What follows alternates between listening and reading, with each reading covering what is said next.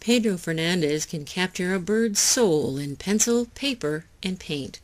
He is designing a new poster for the Nestwatch Citizen Science Project, happy to be applying his talent to a favorite subject.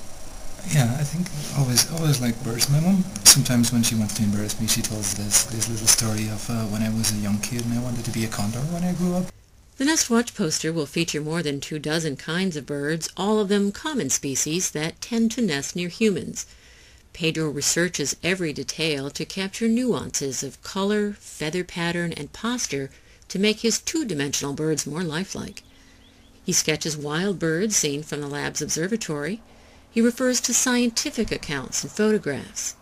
He examines stuffed birds in the Cornell University Museum of Vertebrates collection, which is housed right here at the lab. It gives me the accuracy, it gives me a notion for fine detail. It gives you the chance of just having the bird in your hand and just rotating it. I get the fine details of the bill, some of the pattern. Nests and open wings in the collection help Pedro focus on other elements he'll need for the poster. Wrens, Carolina wrens, just Carolina wrens, here we go. House wren. And this is really, really handy. The first step in the actual design of the poster is to sketch the entire layout. Which birds will go where? What will they be doing? Pedro's birds are building nests, courting, raising chicks, even trying to outwit a predatory cowbird. Basically, this is how it begins. And I kind of try to think a bit like, size-wise, how much will each of them occupy in the poster. These scribbles, as Pedro calls them, are enlarged, refined, and colored in as part of a sweeping panorama.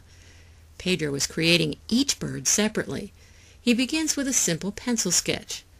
Lab ornithologists review each drawing for accuracy, a process Pedro says is priceless. We try to correct every little thing, bill size, corrections, necks, and everything, so it goes back and forth for a while. When everyone agrees the sketch is scientifically accurate, Pedro traces the drawing onto a sheet of semi-transparent vellum, as you see here with this female red-winged blackbird.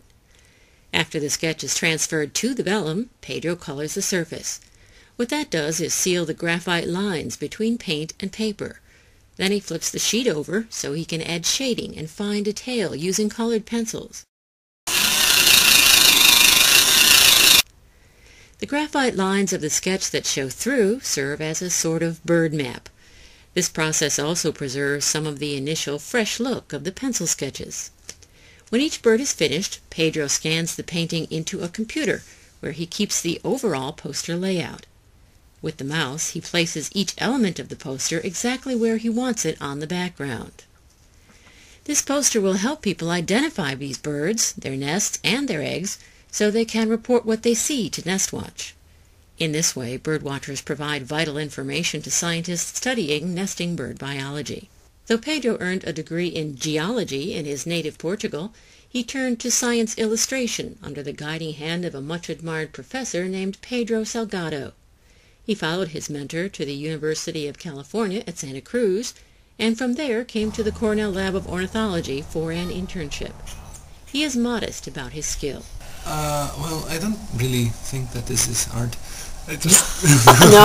No? No, this is illustration. I would call this like a joint work. An art is probably like something a bit more solo. Individual. Yeah. However you choose to define the work, the final Nestwatch poster will be a scientifically accurate portrait of nesting birds and a work of art. For Nestwatch, I'm Pat Leonard at the Cornell Lab of Ornithology.